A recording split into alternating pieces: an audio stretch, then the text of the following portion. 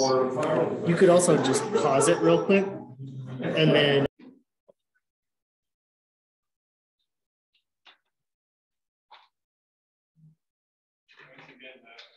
That's just sitting. Where's the handle? I don't even know where it is. I mean, it works. I'll work with it. Just it'll fall.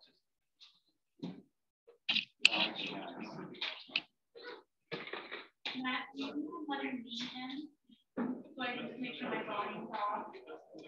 It doesn't say you're in the waiting room.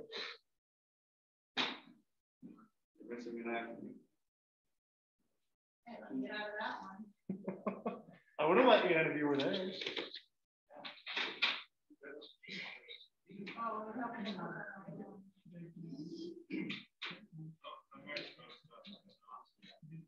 I changed the batteries in it. Good batteries? With good, I think they were good batteries. It's gonna hold it for a while. I'm holding it for a while. Not holding it. Hey! You say you did it, but it just broke that. Yeah, yeah, I know. Sorry. So what with the big B and the big L?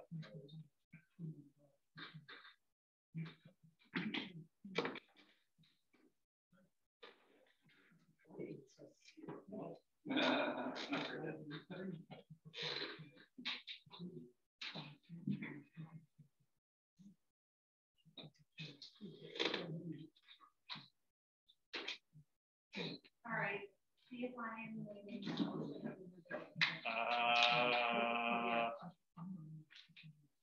You are now. Okay. Is that better? It even looks different.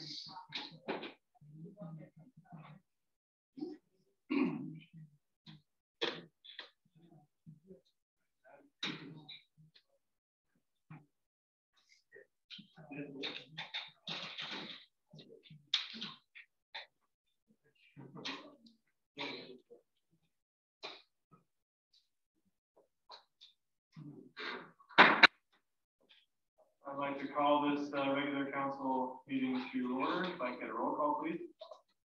Pauline. Here. Bragdon. Here. Danforth. Here. Medor. Here. McEwen. Here. Pelletier. Here. And Price. Here. You can all join me in the Pledge of Allegiance, please. Pledge allegiance to the flag of the United States of America, and to the republic for which it stands, one nation, under God, indivisible, with liberty and justice for all. Thank you, everyone. And with that, seeking approval, there's adjustments to the agenda edition, order number 50, 2022. Seeking approval of the minutes, March 10th, 2022, regular meeting. So moved. Second. Motion by Councilor Dorr, second by Councilor Bragdon. All those in favor, Councilor Bragdon. Aye. Councilor Trey. Aye. Councilor Danforth. Aye. Councilor McEwen. Aye. Chair Dooley, aye. Councilor Medor. Aye. Councilor Pelletier. Aye. 7-0. Seeing no special presentations, we'll go to the town manager's report. Good evening. Hear me all right. No. Well, I'll start by saying it's really good to be here in person. This is the first in-person council meeting for me. It was in person for councilors last week, and I was out at a class when I was in a hotel. So this is a great experience for me. That was my first in-person meeting here this evening. Moving into my report here, the FY23 budget is in, it's moving along nicely. We did complete this past week individual meetings with department heads to go over their first drafts of their individual budgets. In the coming week, Mary Alice and I will be completing the first draft of the entire budget. And I think we're right on track for where we need to be with that. I do give a lot of credit to our department head, they're a really great team, and Powerhouse Treasurer kind of lead that pack in this process. I tell them all the time that I couldn't have done this at all without them. So I look forward to bringing that to you in the next few weeks. I did meet with Lorna on planning for reval of the properties on the 17th. We are still waiting for some responses to come back on that for some of the key players that'll be helping that. So I'm hoping that we can finalize that for the April 14th meeting. I think that will be coming together as well. We do have the public meeting scheduled. The bike ped study, the presentation side of the bike ped safety meeting, that'll be April 11th at 6 p.m. in the Stearns Junior Senior High School library. We will also have that available on Zoom for those who want to attend, but are not comfortable or able to do that in person. So during that presentation, we'll see some of the data that was collected over the last summer with the main Department of Transportation and TY with the engineering firm. They'll go over some various suggestions on how we can adapt our Central Street corridor to be better situated for bicycle and pedestrian safety amongst the traffic. And they will show us some suggestions of how we can actually do that, whether or not we change lanes or move crosswalks. So we really do want to hear from the community that night. I hope that we do have great attendance and feedback. This is something that we do not want to do top down. We really do want to understand the questions and concerns, because that's potentially very impactful to our community. So I do hope to see many citizens there engaging and providing feedback for us. We have received an increasing number of complaints about property damage along Highland Avenue. The town-owned land due to some illegal parking that continues in that area. This time of year with the soft ground, as we head into spring, it's much easier to severely damage that property. So I have directed the code enforcement officer to notify all property owners along that stretch of land and inform them that moving forward, we will be requesting the East Milwaukee Police Department to issue tickets along that parking. So hopefully we can get everybody on the same page there and eliminate that moving forward. I know it's been an issue for most of the winter and for 3 years at this point. Peter, before can you pull the mic just a little bit closer to you? Sure. We did hold a staff meeting this last week, and it was very productive. We went over the operating system upgrade. We did go to the SQL version of Trio. That has run fairly smoothly for such a big upgrade. We went over hiring outside contractors and how that is affected by workers' comp and liability insurance when it comes to our own audit. So we went over procedurally what needs to happen when any department is hiring outside contracting to work on our properties. We also reinstituted the safety committee that was doing so well over this past year, and heard from Chief Malcolm regarding COVID masking updates suggested for the town. When it comes to that safety committee, we really are moving into a next tier of discount percentage and savings on that. I think it's going to be really impactful come 2023. Mr. Ngani has done a lot of work to get us where we are today for that, and I do think that I'll be able to implement the remaining pieces by August. make that next tier to get that. I believe that moves us from a 7% to a 10% range discount on that. And even further, you know, in the past few years, I've been kind of looking at the data there. There's a tremendous decrease in claims in that area for the town. You know, going from 2019, 2020, 2021, we're seeing going from $260,000, 150 to 1,000. There's been some incredible progress made by our employees on really taking advantage and taking control of their own safety at work. I think that with the largest chunk of that falling off for the next cycle, along with the increase in discount percentage, we're going to see really big savings on that in our next budget cycle. So I am very proud of our employees for that.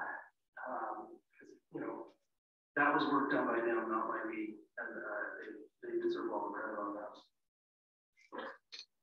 We did move to masking optional in town buildings Monday 28th, and I have attached a memo in the meeting packet from Chief Malcolm explaining how we got to that decision. We do have a meeting with Design Lab coming up next week to address some of the website updates that need to take place, and I did add a thanks in here to the community members who reached out and helped me identify some of those items, broken links, and etc. Looking to some upcoming council meetings, we will have a special presentation at our April 14th meeting from the Maine Water Company. They will be here to address, present about, and take some questions on their kind of rate increase. I did learn recently that, you know, there is a rate increase coming with them. It's suggested at 14%, and that there is there's a tax discounted rate that brings that down to 6%. So it's not as high as it looks initially, but it is closer to 6% total. Most of the department updates I have in here are business as usual, and that brings me to a point of I will be moving department updates from each meeting to a once monthly basis. I think that will be certainly adequate for a lot of the information that's brought up. And if there's anything, any sort of high level, it will be certainly included in my manager's report as well.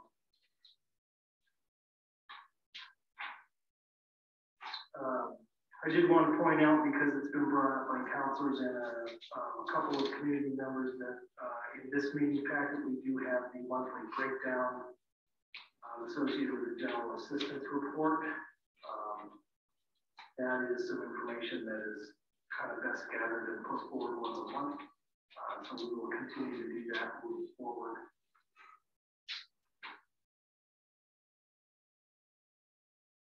We have seen more real estate tax payments rolling in. We are down to 383,000 remaining unpaid for that.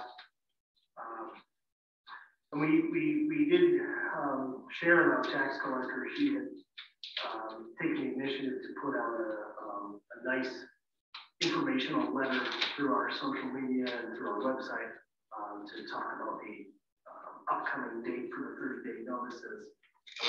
That was actually very well received and inspired a number of payments to come in. So commend that effort on her part for bringing that forward.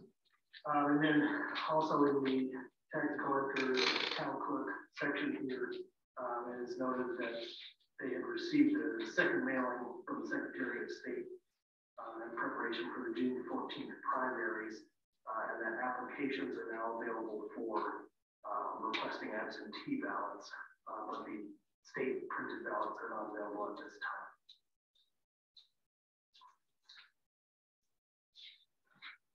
I wanted to point out within the fire and ambulance section that Tom had mentioned here about checking with the Maine CDC on wastewater treatment plants testing for COVID-19. That is a program they're trying in selected communities. It was recently brought up by multiple people that may or may not have chosen not to participate in that program. And I want to provide some clarity there. Milwaukee was not asked to participate in that program.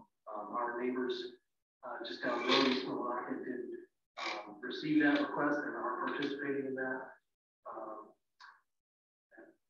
Mr. Sherrod, our wastewater director, brought to my attention that, absolutely would have participated very willingly if invited. So just wanted to provide some clarity there.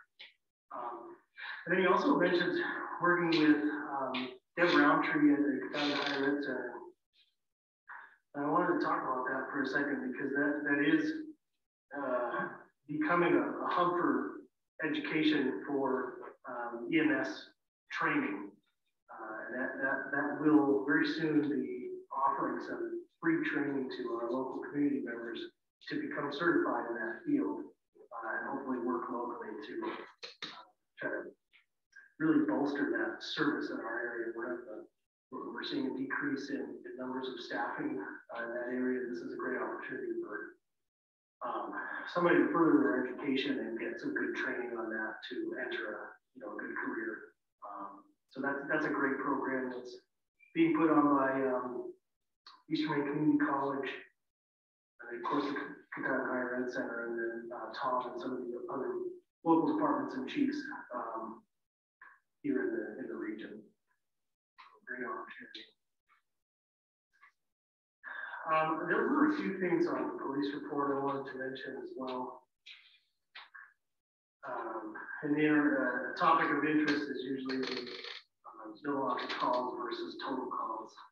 So, between March 7th and March 20th, looking at 170 calls total for Milwaukee and 386 calls between the three towns. So you can see where it's more heavily weighted. I also wanted to point out that the second highest number on this report is associated to mental health and suicide threats.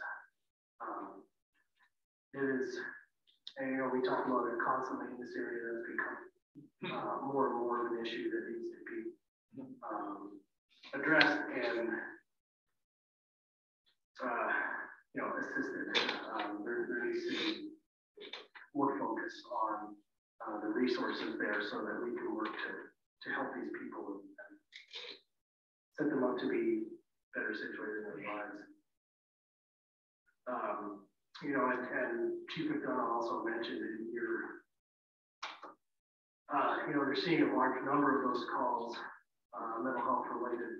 In the past few weeks, they've seen several times when the emergency room at Milwaukee Regional Hospital has been completely occupied by mental health patients.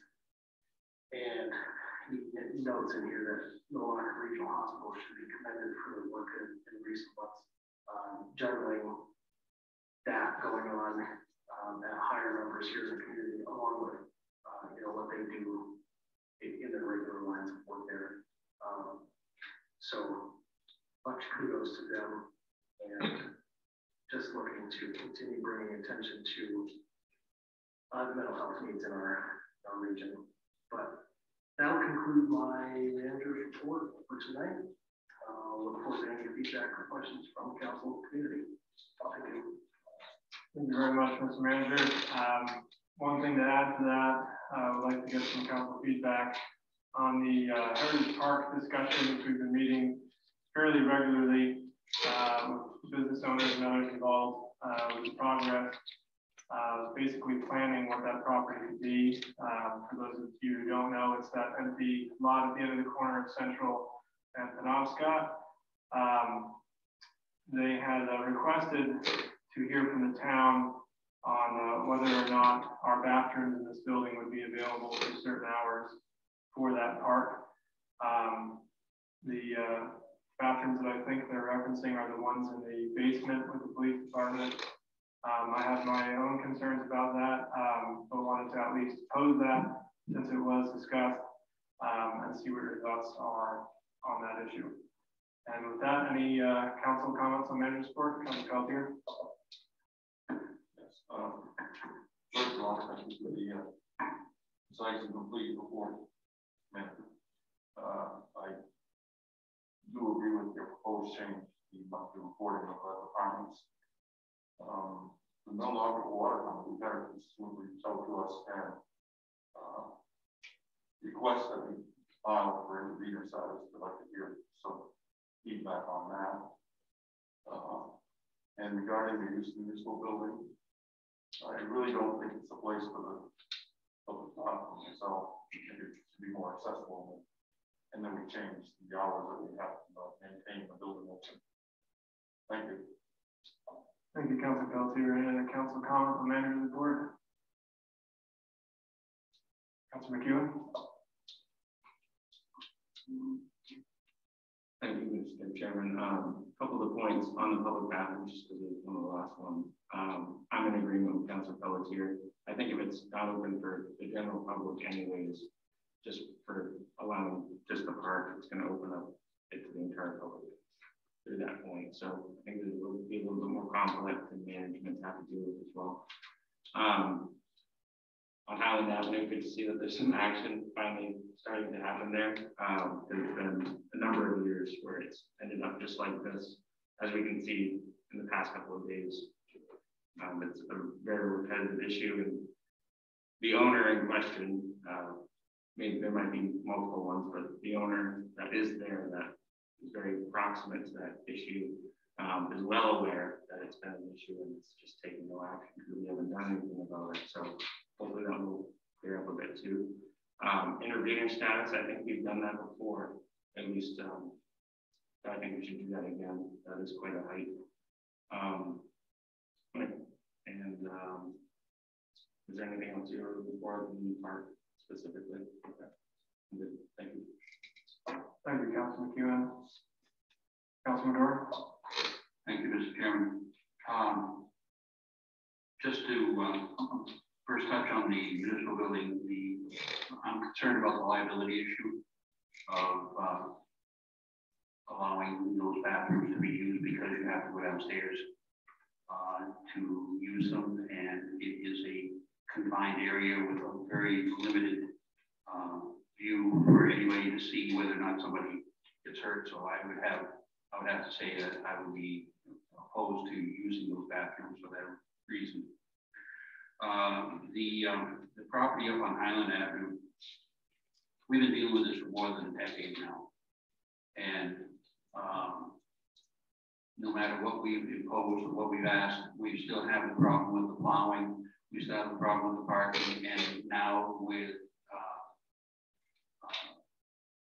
D&Bs being up there and people coming with snow sled trailers and that and parking on the soft lawn, what it's doing is creating damage that the town then is responsible for repairing year after year after year. I think it's gotten to the point now where citations have to be issued. People who own property up there have been told on more than one occasion, you cannot do this. And yet they continue to do it in the face of the municipality. So I think it's time now that all the warnings, all the discussions, everything else is over and done with now. I think it's now time to start levying fines. And if you are responsible for having a B&B or any other type of overnight stay, you should be responsible for providing the parking area for the vehicle or vehicles that would be your clientele, to give them an area and not assume that they can park on municipal property with it. And I think that's part of it. You wouldn't expect the people who own Pomola or or Katahdin Inn or some of these other places to allow people to park on the median in the middle of Central and Sycamore, because after all, it's fine as municipal parking over there, go ahead and park your trailers. So it's the same idea. These people are deriving an income, they are facilitating a business, they need to be able to provide the facilities necessary for their people that are staying there to take care of and not have it on town property. I would like to see people ticketed. I would like to see people fined. I'm tired of it. As far as the street lights, on the, I see that the both intersections repairing the bottom on hook sections. Are we still looking, or is Public Works still looking for installing a camera on the Central and Sycamore by McDonald's to take care of that problem? Because Ralph had mentioned it in the previous time up here about a camera problem, and we'd like to have a second camera put up there to alleviate that light problem, make it more efficient. And I'm wondering if that's still, that camera is still on the radar for installation with DOT on that section, on that intersection. Yes, we have that in capital improvements coming up for this year.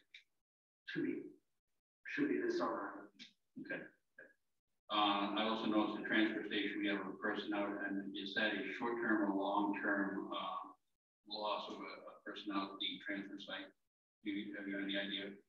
I am not aware of the exact amount of time, but I would say short-term. We do have a posting out for a temporary position to fill the spot while they are out. Okay. Thank you. On the interviews, the Human Resource Director under the scheduling interviews for the CID Director's position, where do you have a timeline, Mr. Manager, on those interviews, and where are we? We are scheduled to complete our final interview tomorrow morning and hope to make an offer the following. Good. Yeah, very good. That's good. Very, very impressed with the candidates so far. I think either that we are interviewing will do well, and that will be a tough decision to make.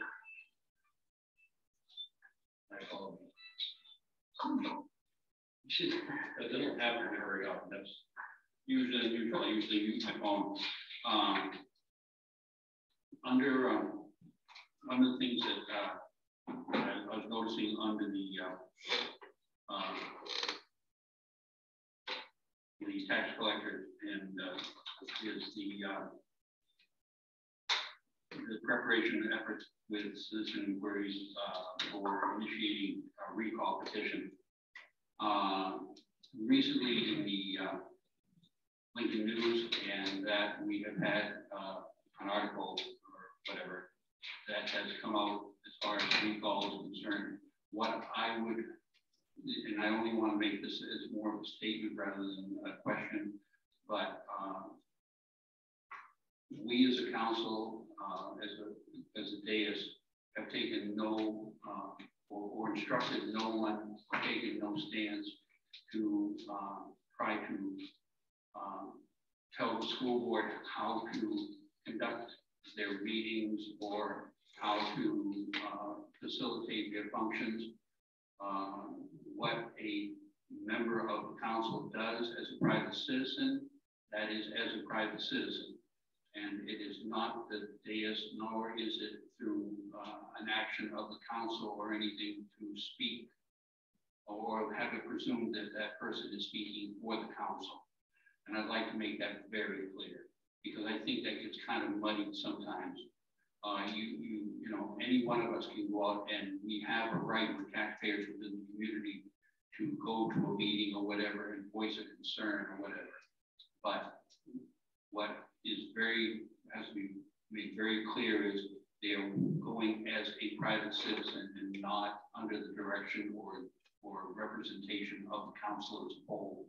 So we have not gone ahead and taken any position whatsoever as far as how the school board conducts their meetings or whatever. So I just want to make that crystal clear for people going forward, because I think the article, the Lincoln News kind of muddied the water a little bit on that one. Actually muddied the water a lot on that one. What I wish from the police department, if it could possibly happen, is I see talking about the fact that the emergency room is full of people with mental health issues. And I see this as a reoccurring theme, meeting after meeting after meeting after meeting on these reports. But I've never seemed to be able to get a definitive answer of how many of these cases are repeats. Do we have, I just wish I knew how many people in the community or the surrounding area are having a perpetual problem. I don't need their names. I just need to know whether they're repeats. Is this repeats that are happening in the hospital? Is this new? Is it building? I just would like more information on that number and those situations to better understand the whole crisis, I guess would be a good word for it, moving forward. I think in a situation like that, you cannot have enough data to fully understand and fully appreciate the gravity of the situation. And I would like to get some more data on that moving forward, so that we could be more informed and have better decision making as far as maybe options that we can exercise as a community. With that being said, I'm all set. Thank you, Mr. Chairman. Thank you, Councilman Medora. Any other Council Danforth? Thank you, Mr. Chairman.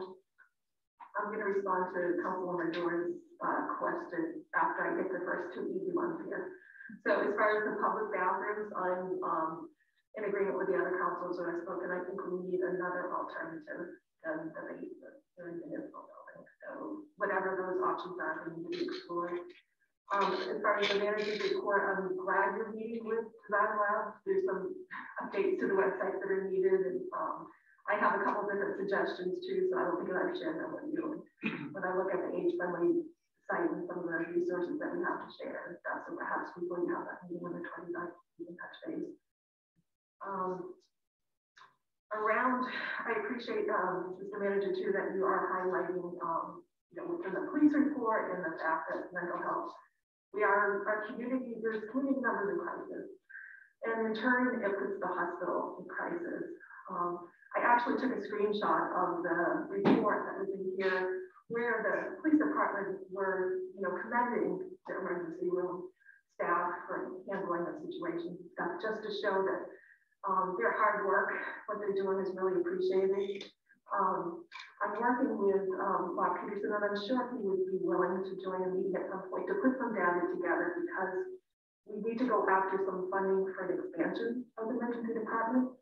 Currently have 5 days, we need 10, we need more. So they are exploring and looking at a concept design to try to find funding to actually increase capacity to handle situations that are happening there. So I'm sure data could be shared, and we could reach out to Bob Peterson around that.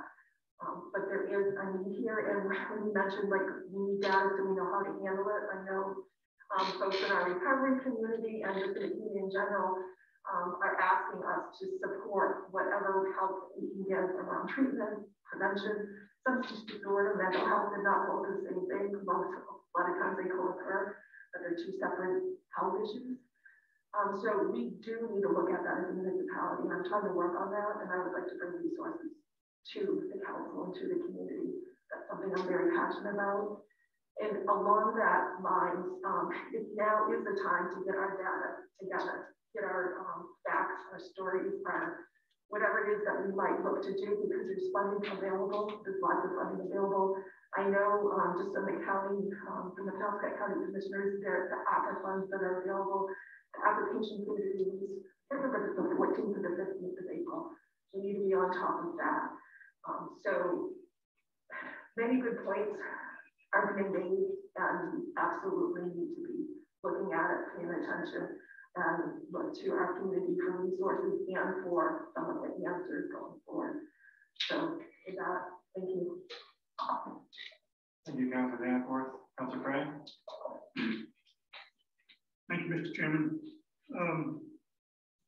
First, on the topic of whether or not we have addressed the need of restrooms or something to the Central Park. That property is abuts two commercial pieces of property and there's a sewer line, I believe, receptacle areas where they can hook into the existing lines on that facility. Obviously, you don't want that any type of facility in the middle of that park this way, but maybe off the edge. They might want to consider looking as to what the expenses might be, as I forwarded to the members of the park group, scenic byway group. The feds are expanding their expenditures on that for additional funding for projects. That might be a project that they could build there similar to what they have on the highway systems, on the interstate systems, which are pretty much designed so you can hose them down, clean them up, and not a lot of work into maintenance and security. That would either put them adjacent to a building wall that would provide additional protection from the extreme cold in the winter times and stuff like that. I think that group should also look at that. And as the chairman knows, I'm one of the participants. Most of those calls as of late. But I think that's an option that should be looked at versus having the town do it. And of course, when they proposed making that park in the first place, they always said they were going to build it and then turn it over to the town, so it will be eventually our expense anyway.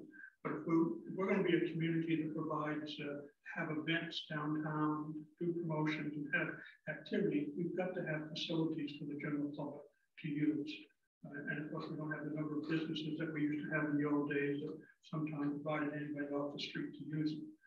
And of course, during those big things, most businesses do open up their facilities to people who are visiting the communities.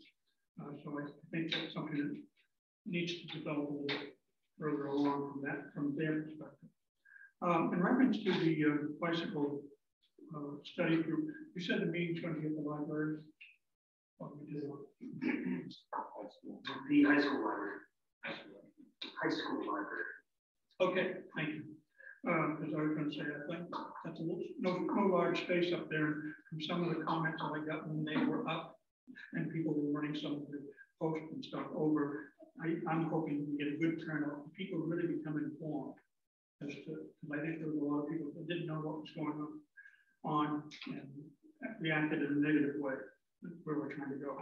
In reference to Forest Avenue, as those who are on the council, the return council the door, I'm not sure if anybody else will. We have discussed this before. I went up several years ago and took a series of pictures of the chunks of asphalt that had been plowed out into that field. Huge ruts and Ralph, Public Works Director, had gone up and had to do a lot of repair work along those streets up there from what had happened. I would like to understand a little bit better what that the code enforcement officer be given the authority to write citations. We've always had problems, even when we had a police department, of having a police department wanting to do that. But to go up and ticket vehicles or cite vehicles and basically let them know that an official citation, that's a violation of law and is a penalty for that. And as Councilor Bador said, we need to back off of this, just giving warnings. We need to start citing people, we need to start ticketing for violations, and we need to start collecting for violations because of that property. In addition to the problem it does on Forest Avenue, that pushes that snow to the back, which then goes down to those houses on Penobscot Avenue in the spring runoff. So it's more than just the damages that are being done up on Forest. Highland Avenue. Get where I am sometimes. It's going to get worse for all of this. And of course, that was part of the discussion that came up when we were talking about short-term rentals and some of those that have commercialized their properties up there. To the water company, I had written this when I first got my letter in the mail about the increase, and I didn't. I had written it, wanted to bring up that I wanted the town to file as an intervener. In that notice they gave us, they said they've done from 2011 to 2021, they have done $2 million worth of repairs. We pay them about 400 some grand a year. Plus, if you look at that, there's also in that billing, there's a fee for infrastructural improvements and paying for that. So additional to the rate, there's a fee that's assessed to keep that property up. So I'd like to see the real hardcore numbers of the water company come to make a presentation to us of why they need this rate increase, or for us to file as an intervener, raising objections to what their rate increase is without them opening up their whole books and showing us what they're making. That's just what the town pays. Every single citizen in this town pays additionally to what we pay for a fire hydrant that really is only using water when it's tapped or when it's used, but we're paying these prices. So I can imagine what the rest of the total billing for the residents of Millinocket is.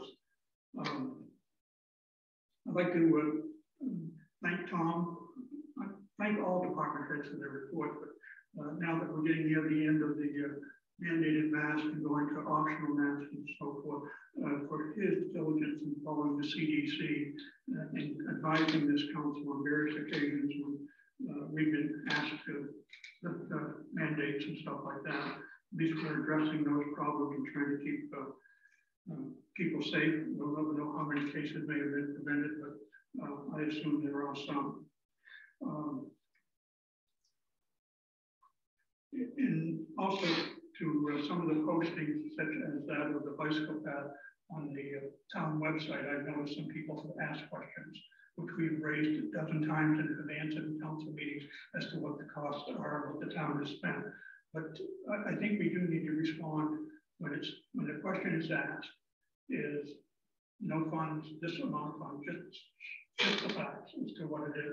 Because I had one person said that they'd seen that, it's been there for a couple of days, and I said, well, it's only been there for a day and a half, it hasn't been there for several days, as to what those costs were. But we need to, as you meet with Design Lab, some of those questions need to be answered up front, and it prevents the rumors of going all over town that the county is spending millions of dollars.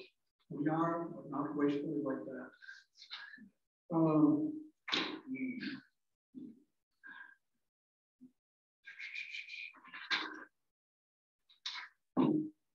couple of questions or comments I had have already been answered or have been asked by other councilors.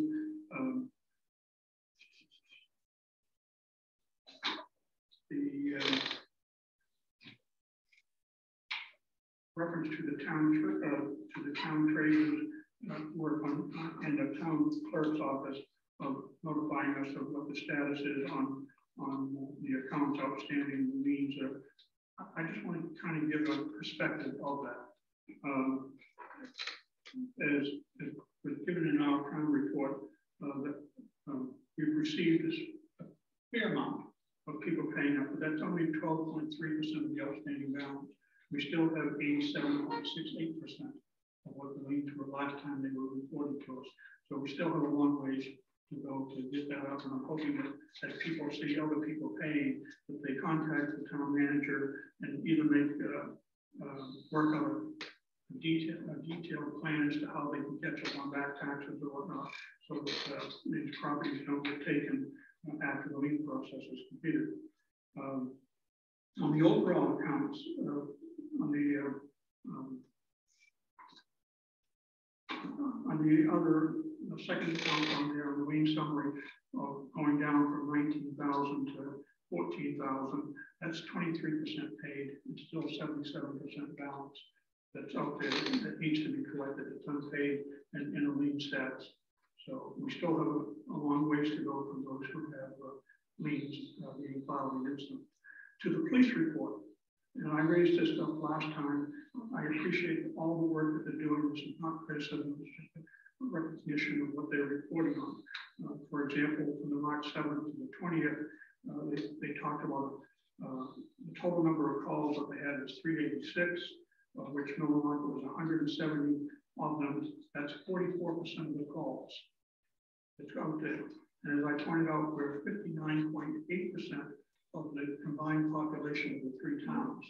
So we're not, and while the other ones are lower percentages, they are actually taking up more than their personal number of calls that are being responded to by the police department. And to the department, the total department, they talked about 778 calls for the month of February. Mellon represented 42.67% of the calls. And we are, as I said before, 50-some% of the population. We're 59% of the population. So ratio-wise, we're not doing that too bad. I noticed that here that the UT is covered. I would assume that they talked about other call areas. Do they get reimbursement from the county on doing calls to the unorganized territory? Other than Dobie, the only other unorganized territory I think they would cover would be up here, Smith Pond, and those other areas. I'm just hoping the county's paying something into if they're doing calls. Could you just check on that? Sure. We're still talking about the police department, right? Yes. Okay. Yeah. I can look into that. I imagine so. Generally, those contracts. Well, I just saw the numbers and it said other areas covered, other covered areas, but they just the town. So I don't know what that other covered area is they cover. It also could be, throughout Medway and out the Grindstone Road, and that way also an organized territory could be either direction. But I can look at that. That's it. Thank you very much. Appreciate your report. Appreciate all the departments. Thank you, Council President. Mr. Manager, did you want to respond earlier? I just wanted to provide one point of clarity that the installation of those posts throughout the town was actually the Bicycle Coalition of Maine. It's a different, completely separate project from the bike ped study, bicycle pedestrian safety. So that will be addressed at the public meeting as well. And then I really just wanted to use that opportunity to, in that same bicycle pedestrian safety area, the students, the youth committee, was it Jen, Council Danforth, maybe you could expand on that a little bit more, but the survey they can put out that's right in line with the project that we're working on. Yeah, I know Kyle Leathers, some of the youth and his leadership class put out a study around bike safety with something they're interested in.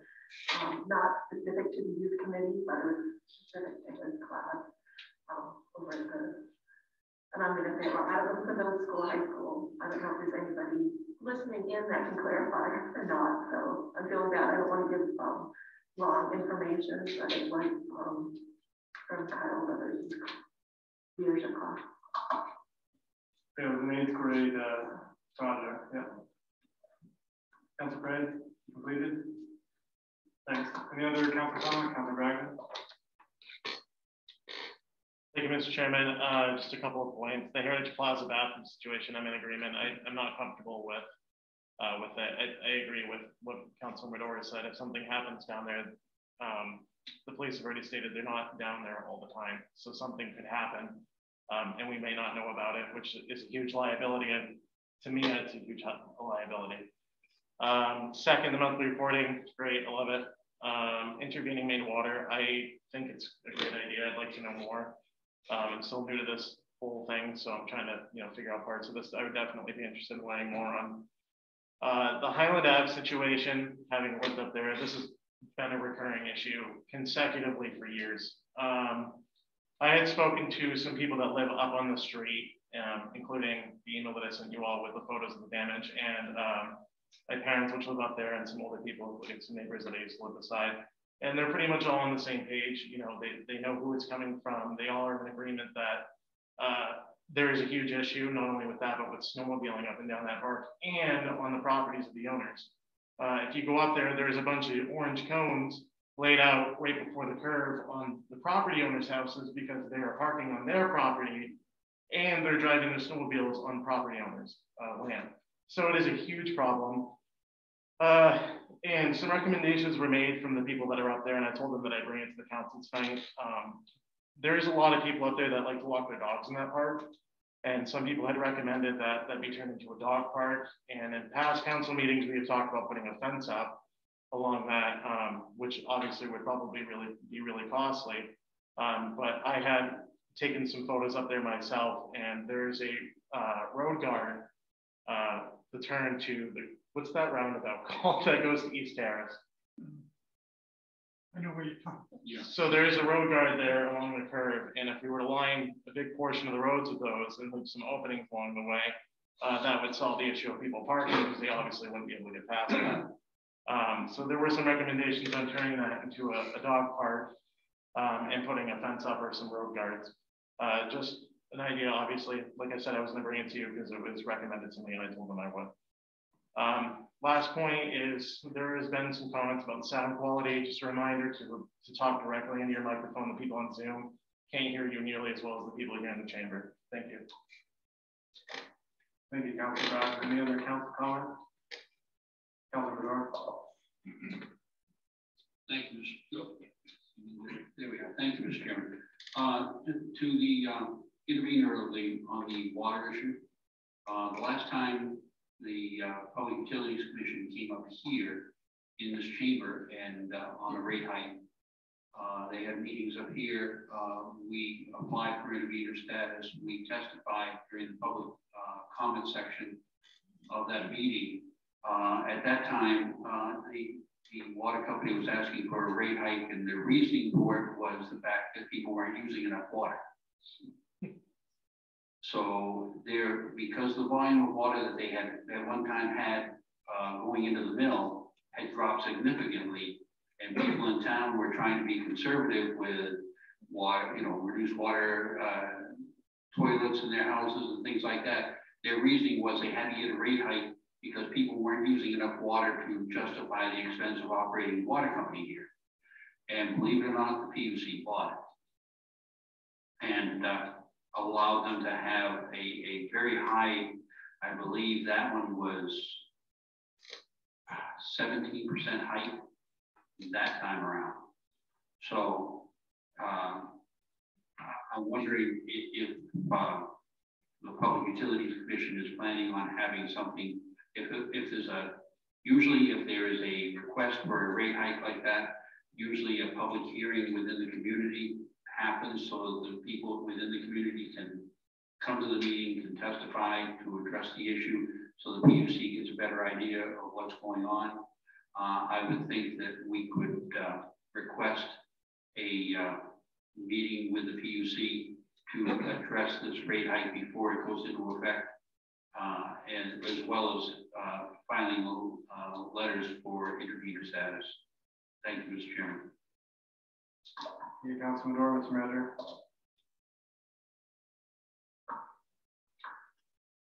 I believe the deadline for filing intervener status is April 1st. So if that is a collective decision that you would like me to pursue that, I would need that sooner than later.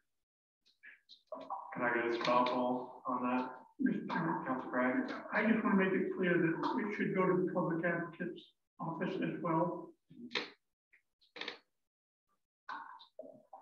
Thank you, Councilor Craig. If I could just get a raise of hands on that straw poll. Thank you. Anyone in the public want to just comment on that specifically before we send that in? Okay, thank you.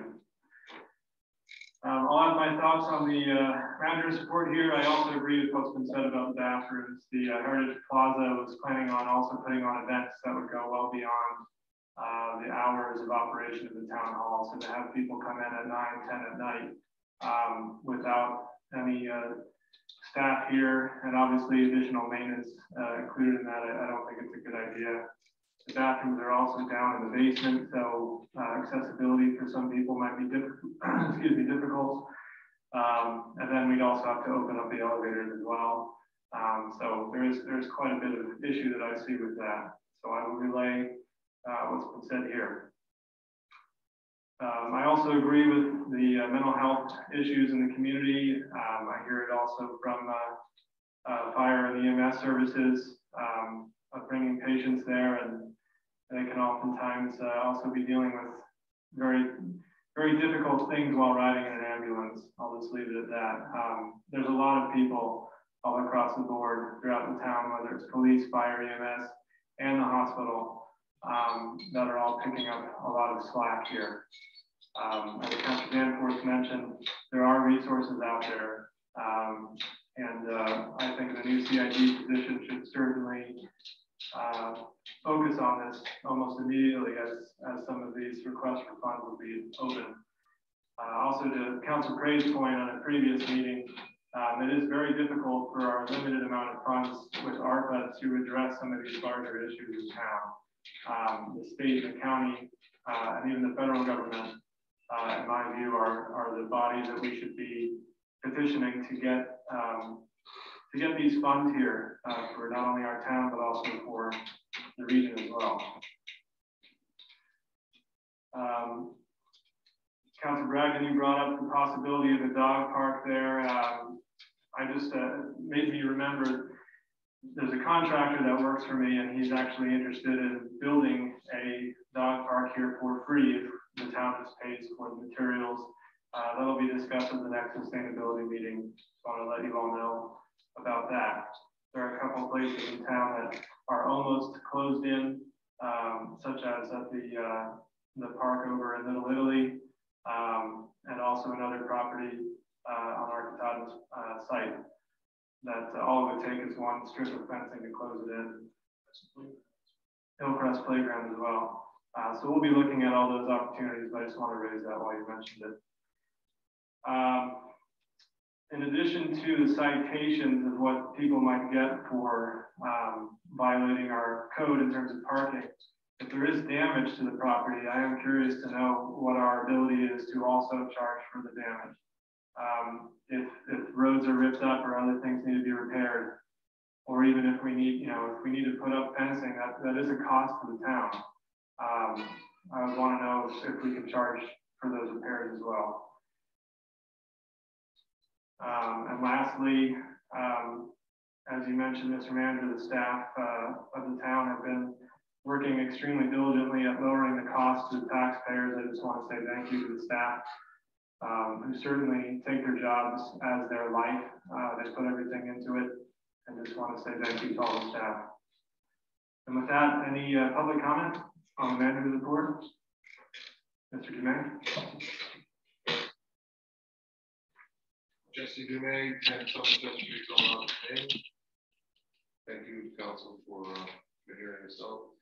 I'm going to go, there's a couple points over the top about some more important than others.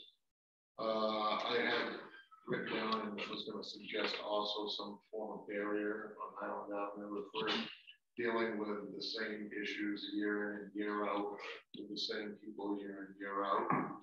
Then I think it would be advantageous for us to put up some kind of barrier. We've spent money on other items that are less frivolous than that. So I think that would be a one-time cost that would last for a long time. Proposed plans for, we call it Heritage Park. We call it Puppy Park. Thus, we already have a puppy park. As a matter of fact, it's going to be interesting to see what the cleanup is going to be over there when the snow melts. But back when I was on the council in 2016, 17, I believe that was supposed to be addressed back then. I don't know what kind of monument or anything is happening or what's coming down the road or who's abandoned what. I don't know. I know I've been on a loop for a couple of years, so it'd be kind of interesting to see what the plans are for the park. But yeah, you guys shouldn't let people use the bathrooms. That's going to be finding people passed out everywhere. Thirdly, and most importantly, something that I'm pretty passionate about as well is the mental health. From somebody that suffers from PTSD and depression, been treated for, continue to be treated. It is something that us as a town need to look at seriously and especially over the past couple of years with COVID and the restrictions and the mandates, it is undeniable that it's exacerbated the situations with people. And I was very passionate when, through mental health professionals, through no fault of their own, although everybody has to make choices of where they're employed at, Millinocket has suffered a lot when it comes to like Italian Valley Health Clinic, I'm sure up to the hospital, where we just don't have the clientele or the people available that can provide us other than Zoom meetings. And I don't know if anybody's ever seen a therapist through a Zoom meeting. It is not human-to-human contact. Something that we've created ourselves. I understand this thing. I understand the distancing. I understand all that. And I understand be safe, vaccinate, make your own personal choice for your safety. But we kind of created this ourselves a little bit. So I'm very happy to see that it's gone to optional, because things should be optional. Free Americans should be optional. With the mental health and the lack of therapists and the lack of social workers here in town that can help us out, people are turning to drugs and alcohol. And you know this, it's not a secret. When depressed people, people that are hurting, have no help, they seek ways to, and I'm not a professional, I'm just a human. I'm not a biologist, I'm not a doctor, I'm just a human that knows myself and knows other humans. And so I feel pretty comfortable in saying that when we suffer, we don't want to suffer anymore. The way to do that is to escape. Drugs and alcohol do that to people. We're dying. People are dying in Illinois. People are dying all over the place because of drug and alcohol. Mental health is the root cause of that, my belief, which causes addiction to a lot of things. Anyways, not to harp on that too much, but I'm glad to see that we're getting back to normal. It's good to see people's faces again. Glad to see everybody back. But yeah, let's try to take care of some of these things. Good to be on. Thank you guys. Thank you very much, Mr. United. Mr. Bill?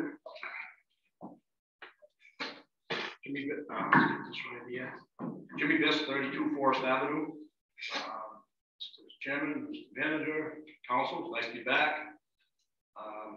Just a couple of things to touch on here. I agree with Council on the individual status with the water company. We did it before, I don't know how many years ago it was.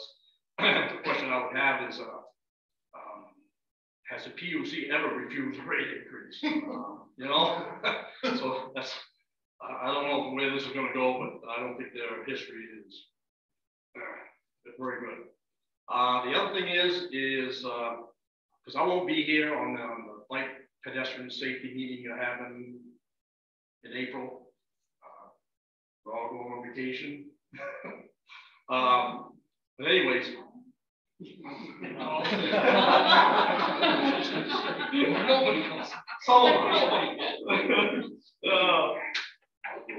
I just, you know, after what we saw last fall, that was phase one, and catastrophe that was. We had an obstacle course there, and that created more of a hazard than it was worth. I certainly don't want to spend taxpayer money looking for a solution to the problem I don't think we have. I certainly don't trust the Bike Coalition. I think they want to turn us into a Portland, and we don't want to be a Portland. You go down the Portland area, and the bikes are taking over the roads, and you have to stay 4 feet away from them. And some of the most arrogant people I ever saw was down there when you're trying to drive around. These are right-of-ways here for vehicles, they're not for bikes. And they're set up that way, and that's the way it should be. I think you're going to end up creating a problem if you take their recommendations. But I wish I was here for that meeting, but I'm certain I won't be. The other thing is that as you're starting to get into budgets, you know, we all know people are struggling. All across the country, inflation is through the roof. Energy costs are through the roof. Food prices just every day. I mean, there's just no end to it. People are struggling. Here locally, we know in the last 6 years, the taxes have gone up. Mill rate's one of the highest. You raised valuation last year, take more money out of people's pocket. You know, the warning signs are there. I just heard that now the property taxes are still over $300,000 they haven't collected. You got liens going out, you got liens going out on wastewater. I mean, it's an indication people are struggling. They're having a hard time paying their bills, and it's not the time to be raising taxes again. We look at, can't just look at the municipal budget. You gotta look at the school. For the first time, I'm hearing now the school budget's over 50%, 52, 55%. It was never over 50% all the years I served. So that's an area you gotta look at. I mean, school population going down, of course, the answer would be certainly the big one, school consolidation talks. That's something that needs to move forward and we need to go over there again. That's basically all I have for now. Thank you. Thank you, Mr. Bisk. And Mr. Manager, do you know if that bike had safety presentations, at least the materials for that be available before the meeting? I don't know. We can possibly make that available. Councilor Danforth, do you know? I know they have the draft prepared, and we do have a meeting next week to go over it, so we can check with them. I think there will be materials ready ahead of time. Well, Mr. Bisk, if you or others want to review that, if you'll be out of town, we'll post it on the Facebook or in the town website, so you could review that and submit comments. Okay. If you can't make it in person. We also, that'll be available via Zoom if you do want to log in that way, and you'll be able to view the presentation and provide feedback. That was, I believe, a zero cost to the town. Just to clarify, that was all funded by outside resources. And then just for one more point of clarification, the Bicycle Coalition study that was done last summer is a completely separate thing from this bicycle and pedestrian safety. I just wanted to clarify those two differences, so it is a different project altogether. But we do appreciate that feedback. Thank you, Mr. Manager. Councilor Danforth. Excuse me, I would like to follow up on that. So the Bicycle Coalition of Maine actually came here because the age-friendly committee invited them to participate. They have a demonstration project called Imagine People Here. And we've had tons of feedback, but it did exactly what we hoped it would. It created some awareness about the speed factor down Central Street. And so there's a part 2 of that. We won't be putting everything exactly the same up, but we might be painting the crosswalks and doing phase 2 of that. So the community can be aware that we're going to take feedback from phase 1 and do it again, but that is separate from the study that we're doing with the DOT. But it informs the study. So we're just creating awareness, we're getting feedback, it did what it intended to do. So thank you. Mr. Bisk, you got a follow-up? Can I just touch up on that? Sure. I just want to say that, I walk probably more than most people. I try to walk every day. I walk down these sidewalks. I walk all over town. And again, the crosswalks are where they belong. They get repainted every summer. I just hope that, I just see looking for a solution to a problem that doesn't exist. I hope that you're not making things worse by where you're going down. But again, I won't be here, so I wish I was, so I can. Thank you, Mr. Bisk. Sandra? Hi, Sandy Sullivan, 104 Sunset Drive. I am thrilled to hear that there will be some training for EMS services. Hopefully that will help with the drain we seem to have with all of our EMS people. Thank you. Thank you, Sandra. Any other comments from the public? Oh, yes, Chief Malcolm.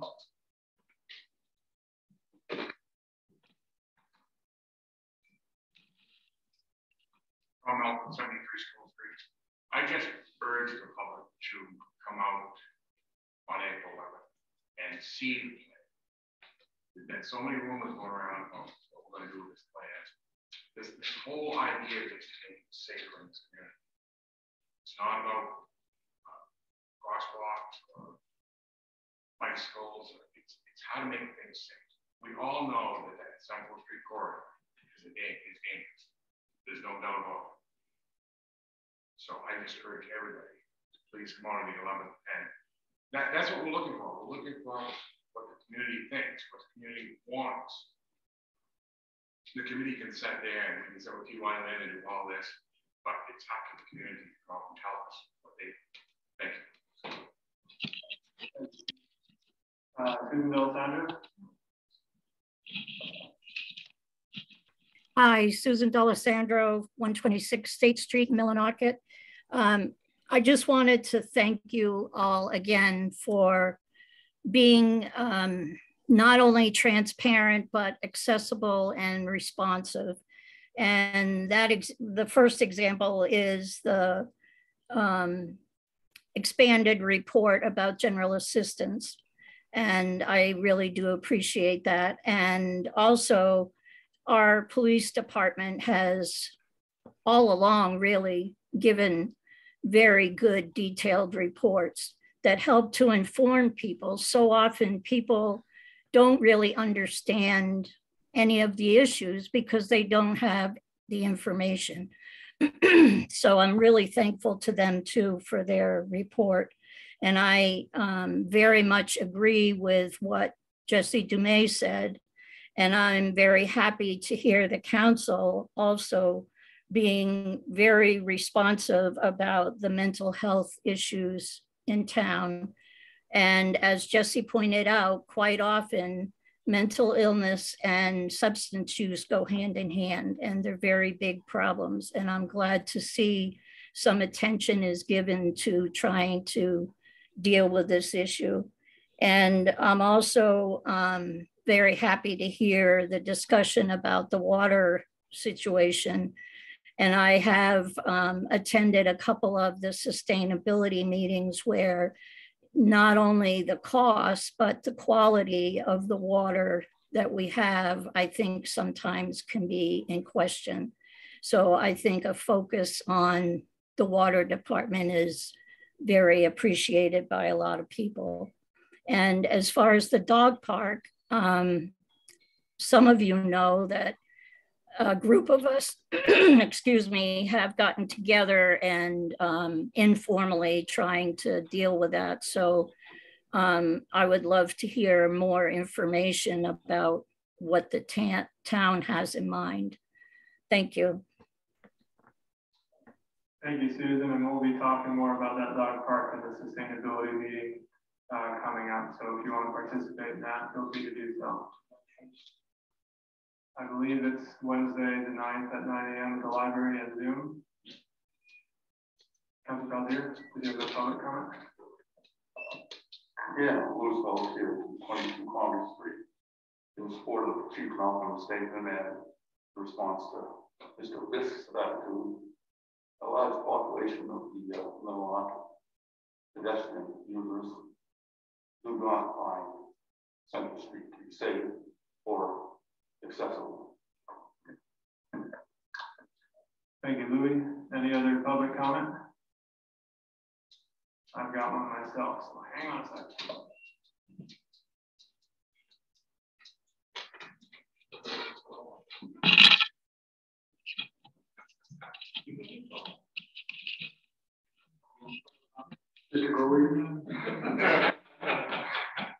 I appreciate the recognition.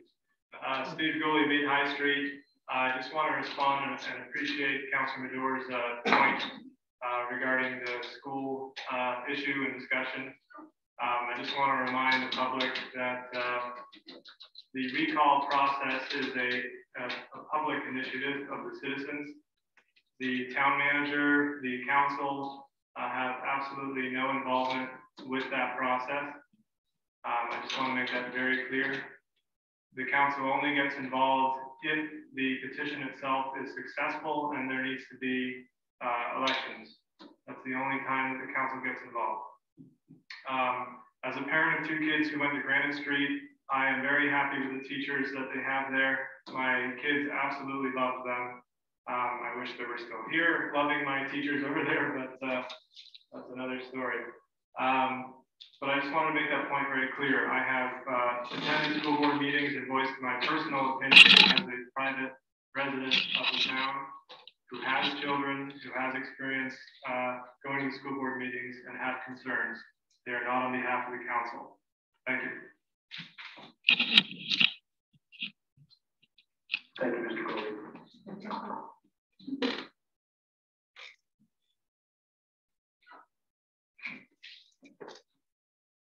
This guy had a weird voice. Any other public comment? Seeing none. That moves us to unfinished business. Councilor Pelletier, if I could have to read order number 35, 2022, please. Certainly, Chairman. Order number 35, 2022, providing for approval of application of reappointment to the Board of Appeals. It is ordered that the Millinocket Town Council approves the reappointment of Charles Surrounding to the Board of Appeals for a 3-year term to expire March 2025. No Charles' application was received February 2022 and currently holds a seat on the Board of Appeals that will expire March 31st, 2022. Second for the purpose of discussion. Motion by Councilor Pelletier, second by Councilor Bragg. Discussion in council. Right.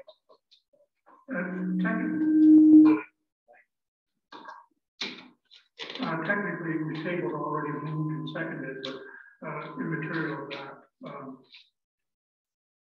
There was a basic question there, not necessarily aimed at the individual being appointed, but the whole process of having somebody on a board that also sits on the board that hears the appeals from that board. And it had come up a couple of times. A couple of weeks ago, somebody asked me about it, and I said, I'm not sure what the status of that is because I knew it had been talked about before, but I would raise it. Have you checked into that legality or that situation? Does that put the town in any difficult position? I do believe that the point that Mr. Ancani made at our last meeting was very valid. In the conflict of interest area, and then through internal, look into that from myself and our town clerk. Procedurally, the planning board needed to bring anything at all to the Board of Appeals. That individual would have to abstain from the vote, leaving 4 votes on the table. There's no tiebreaker. Doesn't make sense logistically that way. And I think conflict of interest aside, in all fairness, it doesn't allow for a majority vote if that person has to excuse themselves from that vote each time. So I would recommend that seek another candidate for that position. Mr. Chairman, if any other council would like to speak, I'd like to hear their comments. Other than that, I think we should be open to Councilor Medora. Thank you, Mr. Chairman. It has nothing really to do with the individual. It has to do with the fact that being on the planning board, if the planning board renders a decision that is appealed, that person then being on the appeals board would have to recuse themselves from any type of discussion or vote moving forward. And the chairman as a manager, I'm sorry, is right in the fact that would create a deadlock as far as could be a 2-2 tie without that 5th vote. So it has nothing to do with I want to make it very clear that it has nothing to do with the qualifications or whatever of the candidate. What it does have to do is this has been an oversight because we appreciate when people volunteer for boards and committees. We encourage it. But in this case, it is a conflict that has gone unaddressed up until now, but needs to be taken care of. And I agree that we need to go ahead and repost this for another candidate for the position. Thank you, Mr. Chairman. Thank you, Councilor Medora. Councilor Danforth. Thank you, Mr. Chairman. So what I'm understanding that Councilman Medora just said, it's an oversight. He's on this committee and the planning board both currently. So it seems like you would have a choice today. I think I would in favor of where you're going as far as, not putting him forward today, but if he chose to get off planning board and reapply for this, it wouldn't be an issue. He just has to decide one or the other. Thank you. Yeah, so just to clarify, he is applying for this additional board position. He's only on the planning board currently. The wording of this is we're going to reappoint. Or is that not right? This is a reappointment. A reappointment, excuse me. Yes, Councilor Brett. Yes, Mr. Chairman, just clarification on the overall thing of it. You still could have a 3-to-1 vote without the other person. You could have 4-0 vote. You could have a variety of. But I'm afraid in the past, without us really having brought this up, there could have been a situation where they could have voted on both. And there could have been a potential liability for the town of not having given the person that appealed the decision.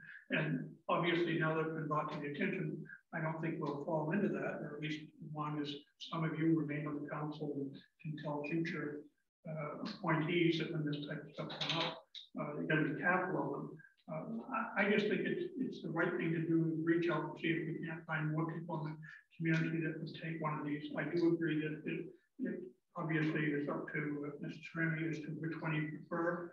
I think, I'm not going to speak on, but I think you probably prefer the planning board. But having said that, I think it's a question of the town doing it appropriately when the issue is raised to us. Thank you. Thank you, Councilor Bray. Any other council comment? Seeing none, out of the public. Also seeing none, back to the council. All those in favor, Councilor Pelletier? Nay. Councilor Bragdon? Nay. Councilor Bray? Nay.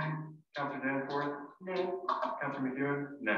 Chair Bowie, nay. And Councilor Medora? Nay. The order passes, or the order fails 0-7. And Councilor Medora, if I could have read order number 40, 2022, please. Mr. Chairman, I would Mr. Chairman, I would like to make a motion that order number 40-2022 remain on the table. Second. Motion by Councilor Medora, seconded by Councilor Prey. All those in favor, Councilor Prey? Aye. Councilor Danforth? Aye. Councilor McEwen? Aye. Chair Williams, aye. Councilor Medora? Aye. Councilor Pelletier? Aye. Councilor Bragdon? Aye. The order remains stable. And with that, we go into new business. Councilor Bragdon, if I could have read order number 42, 2022, please. Order number 42-2022, providing for execution of the town warrants for March 24th, 2022. It is ordered that the town warrants for March 24th, 2022 in the amount of $242,452.40 is hereby approved. Second.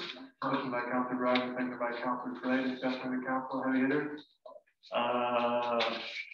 $18,009.50 to the Millinock Memorial Library for the agreement, $9,313.91 to the Municipal Review Committee, $181,840.18 to the Town of East Millinock for police services, $9,502.67 to Versant Power. Thank you, Councilor Bragdon. Any other council comment? Seeing none, out of the public.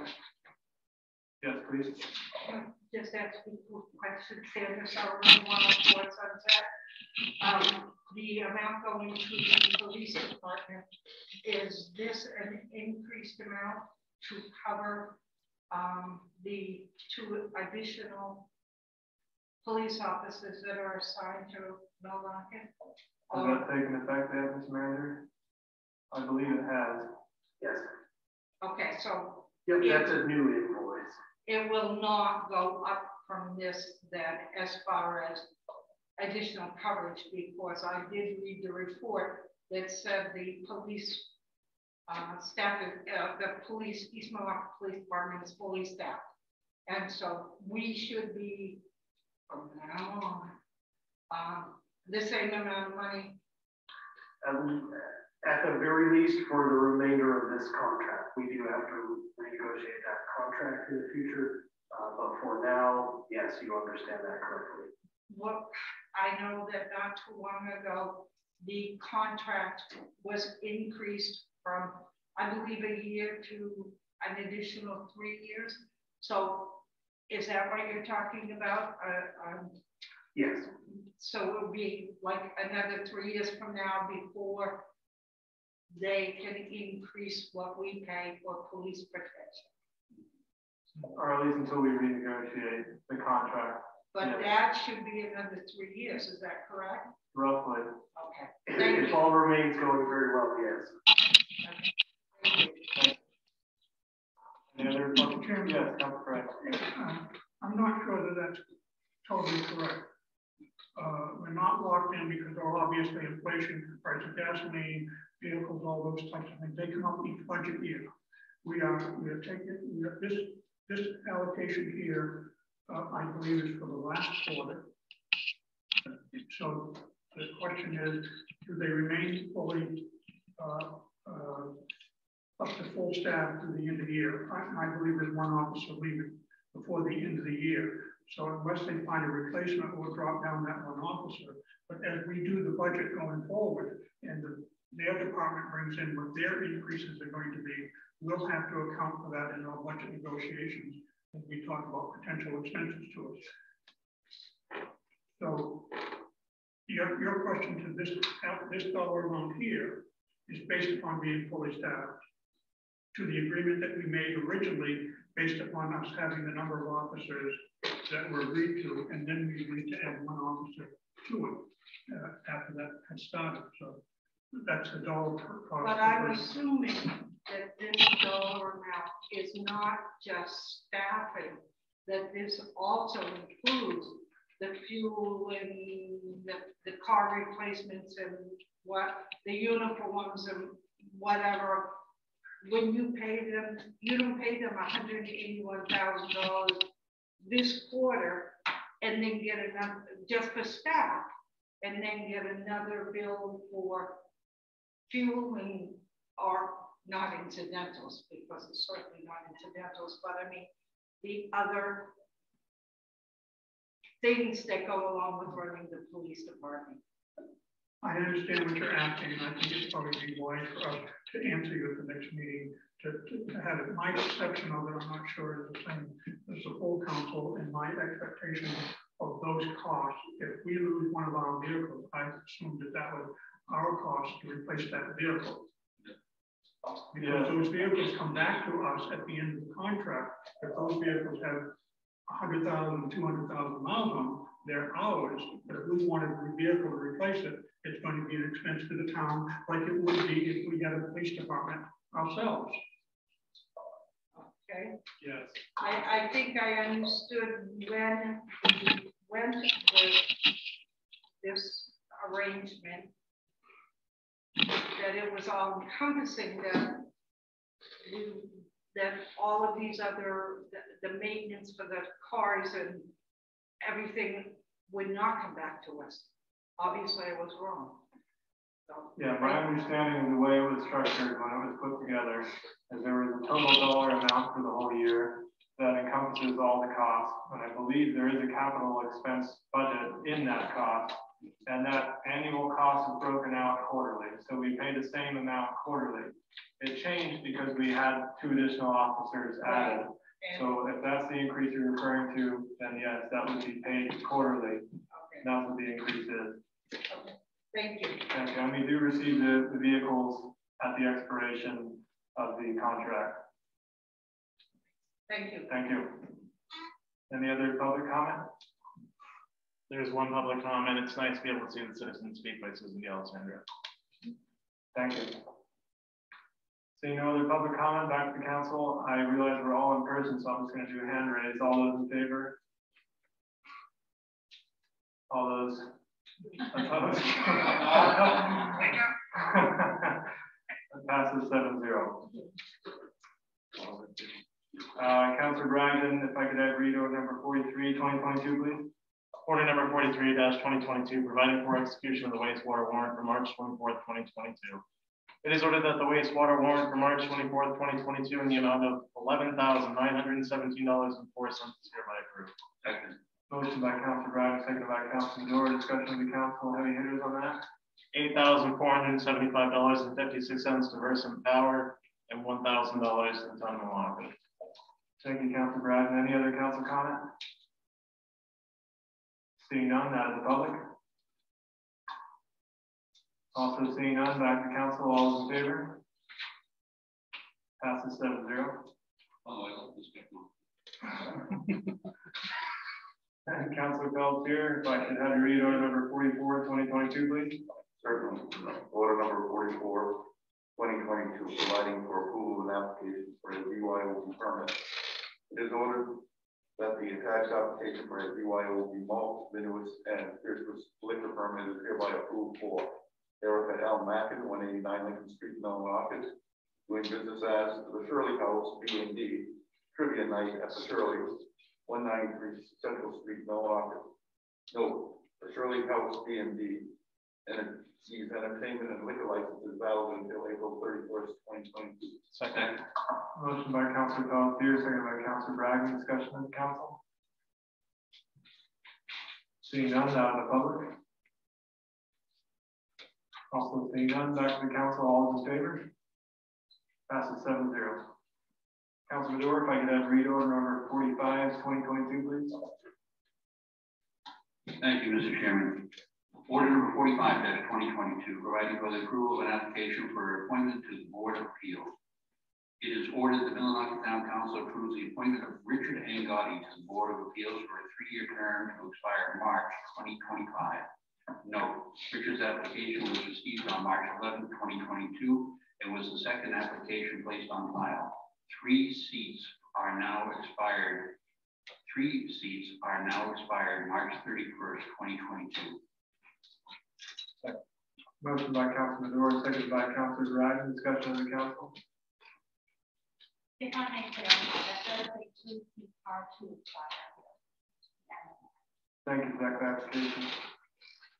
Any council comment? Councilor Danforth? I just have a question. Did this bring it up to the amount we need on the committee, or there's still the board is currently full until the end of this month, so they are anticipating for this week. So, are you aware if the other people are?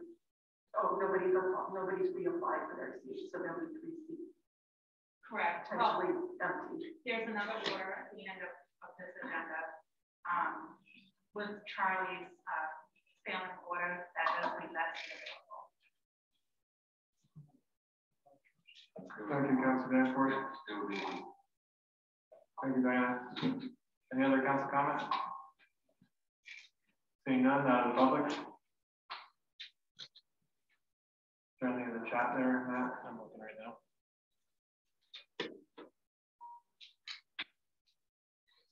Erica Mackin commented on the last post. She said, I wasn't fast enough for the public comment. Thank you so much for the approval. Looking forward to this event and hopefully many more. Who doesn't love a fun night out in Illinois? Thank you, Erica. Seeing no other public comment, back to the council. All those in favor? Passes 7-0. Councilor McCune, if I could have you read order number 46, 2022, please. Yes, Mr. Chairman, order number 46-2022, providing for approval of reappointment of health officers. It is ordered that the Millinocket Town Council approves the reappointment of Thomas Malcolm as health officer for a 3-year term to expire March 2025. Second.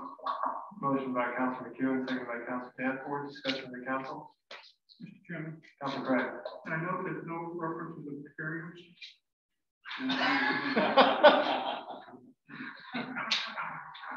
Councilor Craig.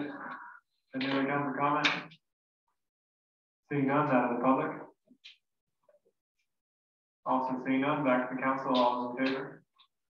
Passes 7-0. Councilor Danforth, if I could have read order number 47, 2022, please. Yes, order number 47-2022, providing for authorization for advertising the airport RFP. It is ordered that the town manager be authorized to advertise the attached RFP for A&E services for a new airport terminal building. Second. Motion by Councilor Danforth, seconded by Councilor Madore. Discussion with the council. I will just point out that this supplemental material attached to the order is according to the new policies that we adopted a couple meetings ago.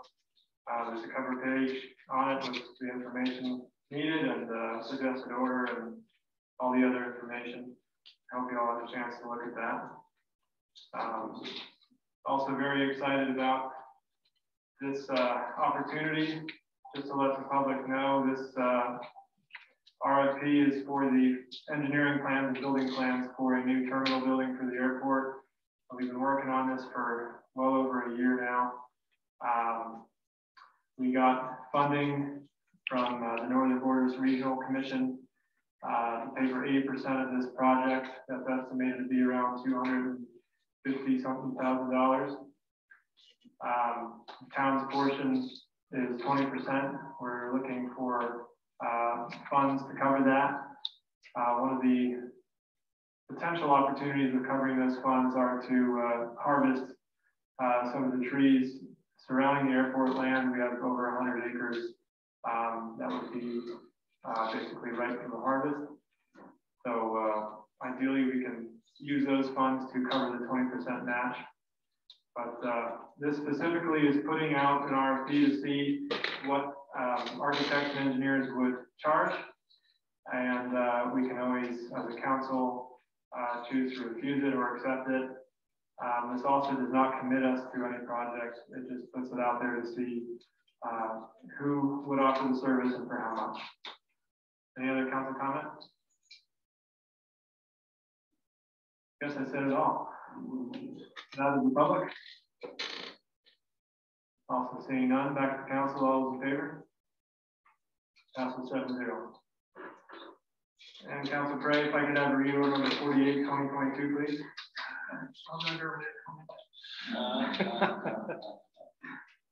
Order number 42-2022, providing 48.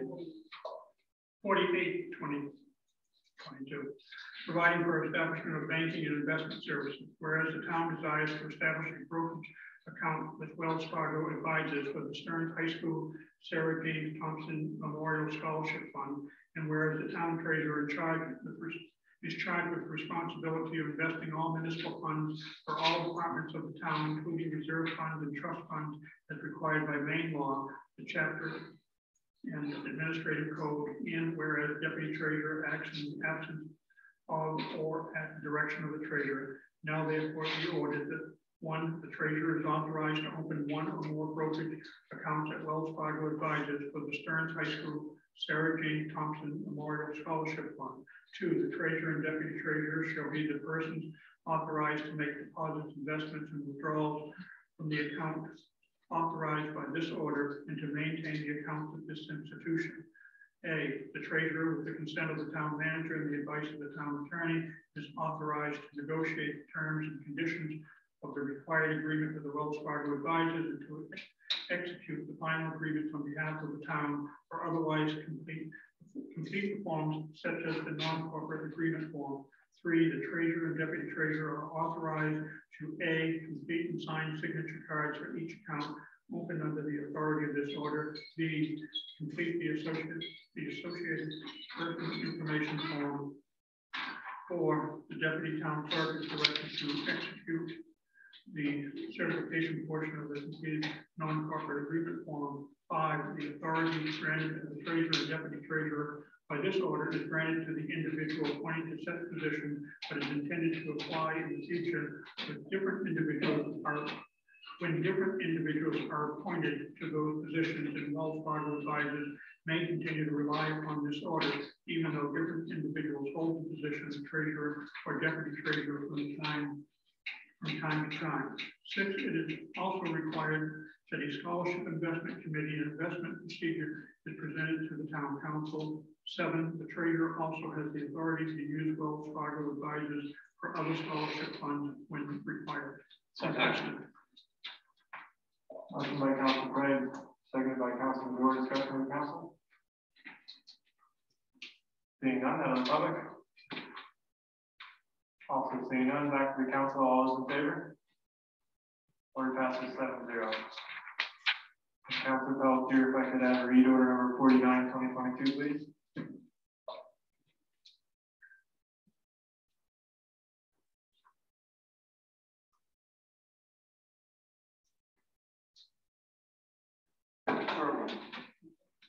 Order number 49, 2022, providing for applications for to the Records Advisory Committee. It is ordered that the Millinocket Town Council approves the appointment of Ian Chair of the Recreation Advisory Committee for a 3-year term to expire March 2025. No, Ian's application was received on March 22nd, 2022, and is the only application placed on file. Second. Motion by Councilor Pelletier, second by Councilor Madore. Discussion of the council. Seeing none, out of the public.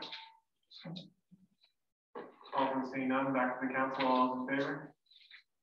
Passes 7-0. And Councilor Madore, if I could have read order number 50, 2022, please. Thank you, Mr. Chairman. Order number 50-2022, providing for the approval of an application for reappointment to the Board of Appeals. It is ordered that the Millinocket Town Council approves the reappointment of Terrence Levitt to the Board of Appeals for a 3-year term to expire March 2025. Note, Terrence's application was received on March 24th, 2022, and was the third application placed on file. 3 seats are to expire March 31st, 2022. Second. Motion by Councilor Madore, seconded by Councilor Bragdon. Discussion with the council. Seeing none, out of the public. Also seeing none, back to the council. All those in favor? Passes 7-0. And with that, it brings us to reports and communications. The warrant committee for the April 14th council meeting will be Councilor Madore and McEwen. Thank you both. Any chair committee reports?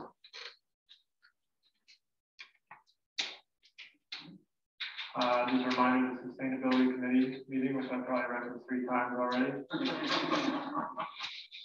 And seeing no other chair committee reports, I will go to the 2-minute public comment if anyone from the public has a comment.